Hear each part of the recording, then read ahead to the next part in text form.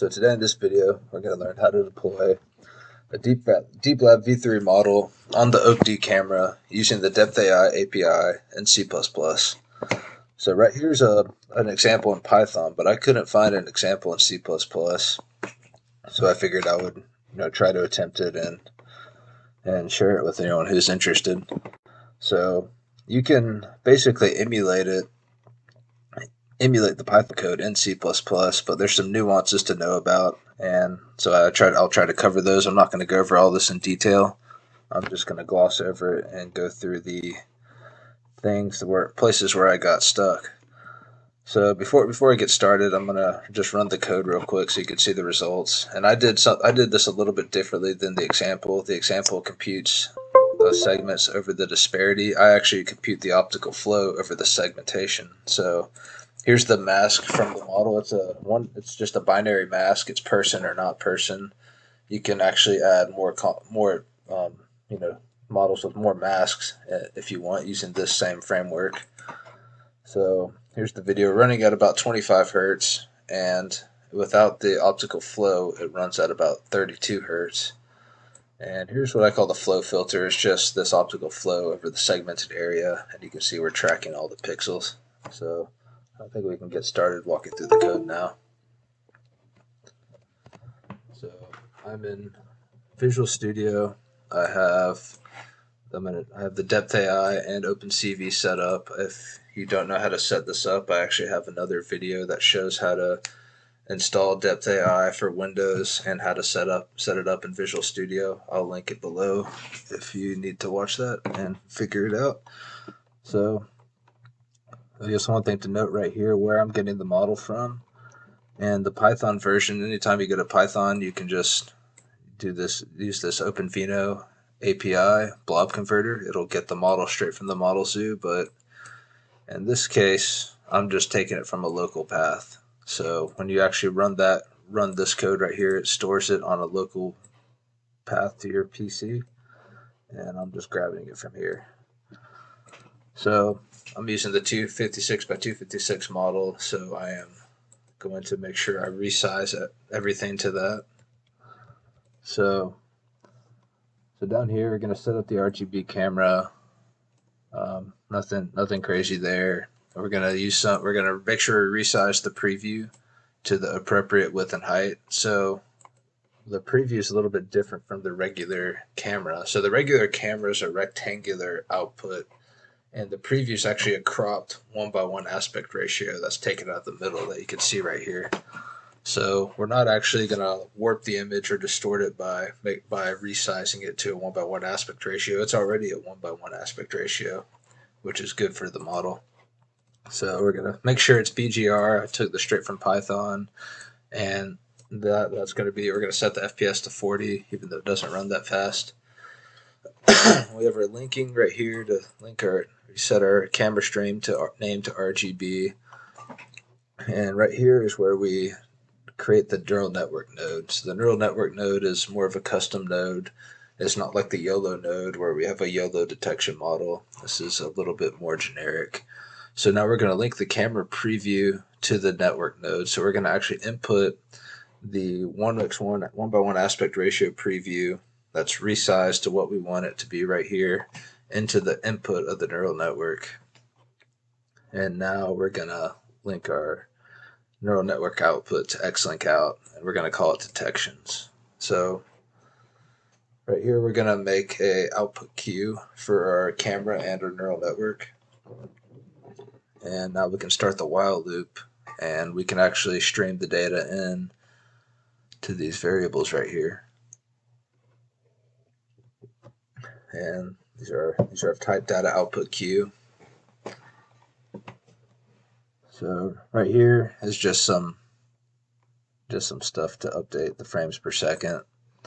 So if we get an RGB from our output stream, we're going to actually get the frame and save it to this CV mat right here, frame. So I'll go over these right here. So we have a frame for our camera output mask, for our segmentation mask, and then mask frame. We mask the frame. We have the BGR flow. So this is the output of the optical flow over the masked area, and this is what I call flow fills, is where I just combine the flow onto the original frame.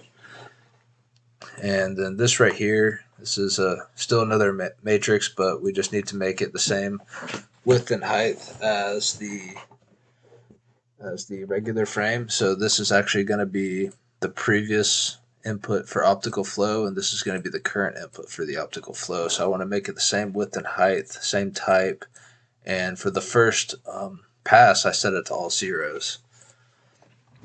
And then right here, and this vector right here is where we're going to store the detections. So we're initially going to store the segmentation mask as a vector of int32 t's, and we're going to convert it to an opencv matrix. So let's come down here. So right here, when we have our input detections, we have this function, this thing called get first layer int32. So that is an in data attribute. So what this does is this actually gets int32 values from the output of the neural network, and it says first layer's tensor. I'm not 100% sure why, but that's basically what it does. It gets our segmentation mask. So I have this function called getMask right here, and what this does, we just place this in a opencv matrix that we call mask, and we convert it to an 8-bit integer unsigned, and we scale it by 255, so it's going to be full of values from zero, that are either 0 or 255, and that'll allow us to display it. So okay, right here. So basically, then we were to resize it to the target height, then we could display it. So now, right here, if we have a frame, we have this function called crop to square. So what crop to square does is it basically crops it to a square. All it really does is it takes this output and crops it to this same place as the preview output. So you could actually stream the preview when we come here to set everything up. Where are we?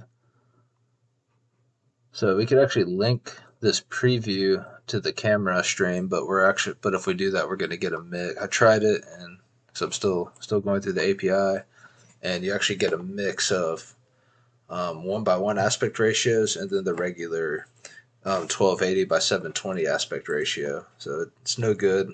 Crop to square is probably the way to go here. And we're going to resize it to the output target height and width. So that's 400 by 400. And then this is the C++ way to copy a frame. You can't do a logical AND. This is how you mask it. And we're going to go ahead and write the frame FPS on it. And then we're going to compute the optical flow. So this optical flow right here, it's not necessarily optimized, but we convert everything to grayscale. Use the opencv function to calculate the Fahrenbach optical flow, which is the dense optical flow. And then we have some code that helps us visualize it as a color matrix. And this is over the segmented area. And if you were to do it over, say, not the segmented area, it's actually a little bit slower. So it's a little bit faster to segment than compute the optical flow. So we're going to combine the flow onto the frame, and then we're going to go ahead and display everything, which is kind of overkill if you ask me. So I'm going to run this again. I'm not going to show the frame. I am not going to show the masked frame, and I'm not even going to show the mask.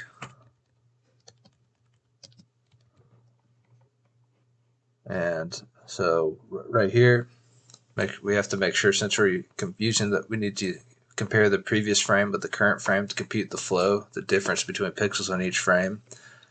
We need to make sure we save the current mask frame to the previous mask frame, and we make a copy because we need to reset the regular mask frame. So what happens when we don't reset this to all zeros? The mask frame actually, well, I'll just show you. So it actually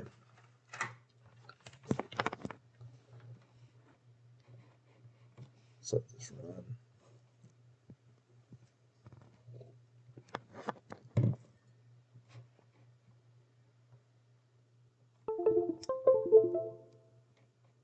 Okay, so if the max frame and we're not resetting it, but then it actually just kind of goes crazy. So we got to reset the mask frame, but it kind of makes a cool effect.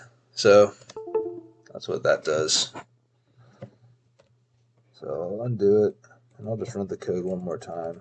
You can see the results, and there's kind of a lot of cool effects you can do from this, but I'm going to leave it simple for this video.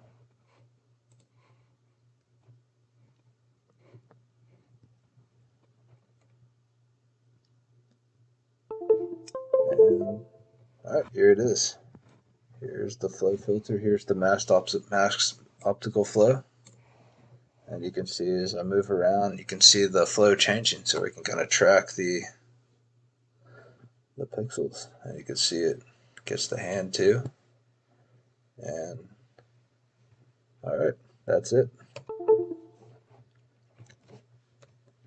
All right, so I hope you all enjoyed this. You can see we do this in less than 200 lines of code. So, all right, I'll see you all in the next one.